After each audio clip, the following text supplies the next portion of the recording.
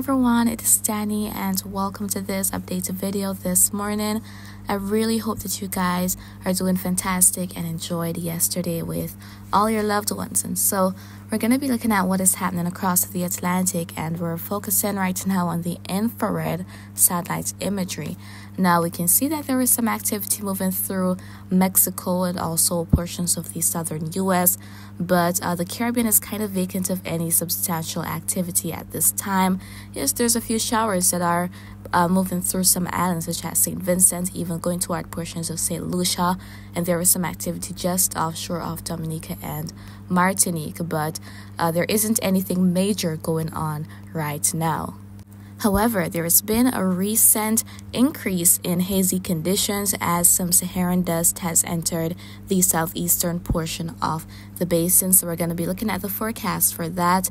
This was actually expected for this morning at 8 a.m. Eastern time. We can see all these brown shadings representing that dust across portions of the Lesser Antilles from around Martinique southward through to Grenada, including Barbados, Trinidad, Tobago, also see northern South America and the ABC Islands.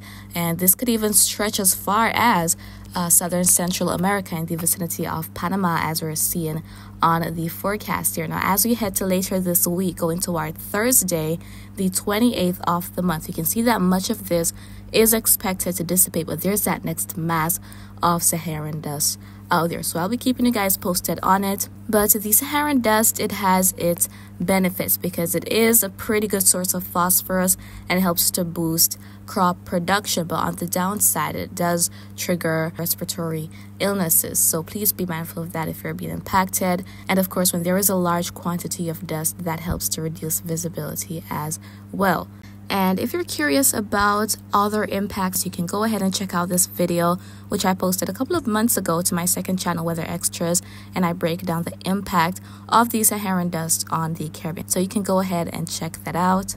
But let's go ahead and move on to the rainfall forecast for today. So as I mentioned, portions of the Lesser Antilles are receiving some rainfall today, nothing too crazy. And we can see most of these green shadings across much of the Caribbean islands. But things get a bit more colorful across two areas, going up toward western Cuba, parts of Florida, and the Bahamas. We're seeing that it's more colorful there. So there could be over an inch of rainfall across some areas. And as we head down into portions of northern South America for Colombia, and right now if we go back to the satellite imagery, we can see all of that activity being produced, lots of showers and thunderstorms there.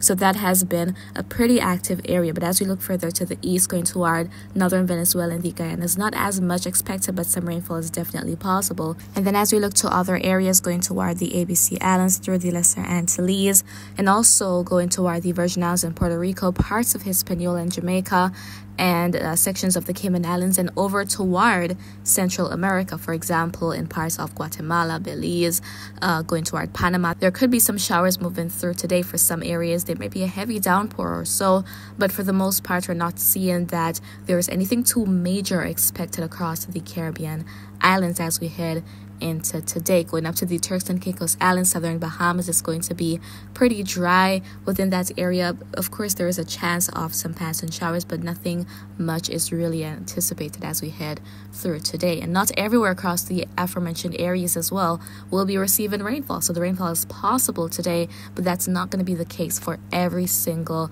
portion of the various countries. But I'll be keeping you guys posted on that. And things have also calmed down in terms of those winds across the Caribbean. So we can see that darker shade of purple and those blues as well offshore of Florida to the east, as well as in the vicinity of the northwest Bahamas. So winds are still picking up there up to around 20-25 knots. And also offshore of Colombia in the Caribbean, we can see that darker shading of those purples and blues as well. But from much of the area, we can see these very light shadings, winds up to around 5 to 10 knots through today for the most part. So we're definitely watching for that next cold front, though, that will likely result in the stronger winds and those rougher seas as well, the rainfall, and also that massive cool air, which I've been talking about for some time. So that is still expected later this week, and I'll be talking more about it as we approach the time. But right now as well, in terms of the wave heights, we can see that across much of the Caribbean, it's these blue shadings, so anywhere from around 1 going up to say 5 feet for most of the region. But of course, offshore of Colombia, that's where we have some of those stronger winds. The waves there are a bit higher, maybe up to around 6-7 feet. And also we're seeing out in the Atlantic offshore of the southeastern US some of those green shadings going on to those yellows as well, so maybe up to around 9-10 feet or even more than that. But I'll be keeping you guys posted, as I said, and that is pretty much what I wanted to share with you in this update video. I really hope you found it to be quite informative, but if you have any questions, as always, please do leave them in the comments. I'll respond when I get the chance to do so, and remember to always be weatherwise.